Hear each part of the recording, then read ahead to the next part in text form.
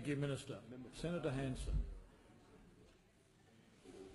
I'm quite happy to remove this because will you Order work on my left. to On my actually left. ban the burqa in Australia?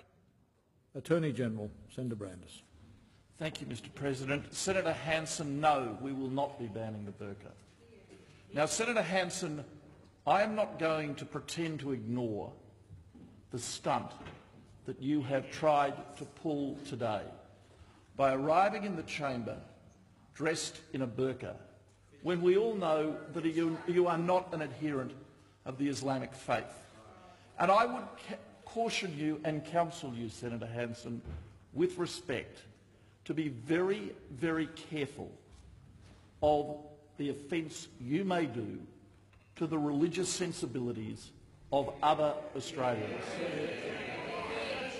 We have about 500,000 Australians in this country of the Islamic faith, and the vast majority of them are law-abiding, good Australians, and Senator Hanson, it is absolutely consistent with being a good, law-abiding Australian and being a strict adherent Muslim.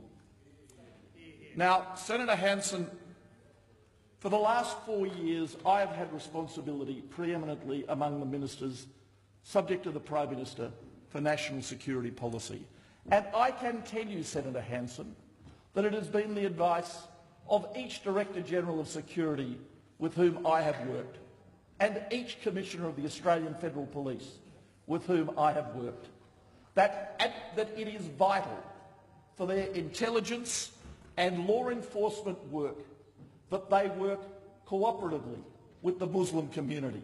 And to ridicule that community, to drive it into a corner, to mock its religious garments, is an appalling thing to do, and I would ask you to reflect on what you have done. Order.